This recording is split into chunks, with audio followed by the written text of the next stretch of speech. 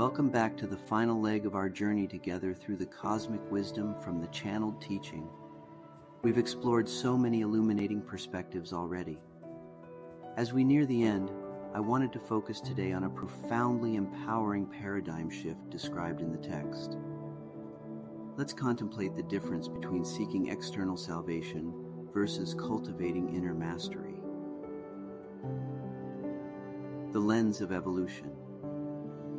The teaching spoke of humanity being immersed in fear and forgetting for the last 10,000 years.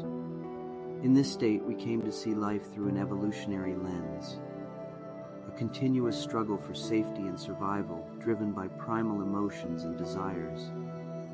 With death looming ahead, we also began seeking solace in stories of divine saviors, prophets, and gurus who could deliver us from suffering. We placed our hope in reaching heavens or higher states only after this life ends. The price of salvation.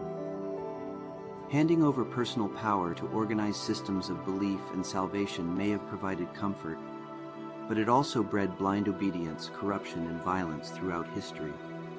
The teaching reminds us that promising heavenly rewards while instilling worldly fear and submission does not serve humanity's spiritual maturity. True masters do not make others dependent on external intermediaries or rituals. They empower disciples to discover their own inner divinity and take responsibility for their growth. The journey of self-mastery. So what is the alternative to chasing external saviors? The teaching points to the model of self-transformation and mastery. In this paradigm, life is seen as a journey of unfolding our latent potentials and cultivating virtuous qualities. Rather than original sin, we have original blessing, an innate core of inner wisdom and wholeness waiting to be realized as we navigate the experiences and lessons unique to each soul. The gifts of embodiment. Physical existence is no longer a punishment, but an opportunity. By overcoming challenges and expressing our unique gifts, we develop wisdom and resilience. The trials faced in these human forms by divine design help us evolve. Each embodied life becomes a journey of mastery.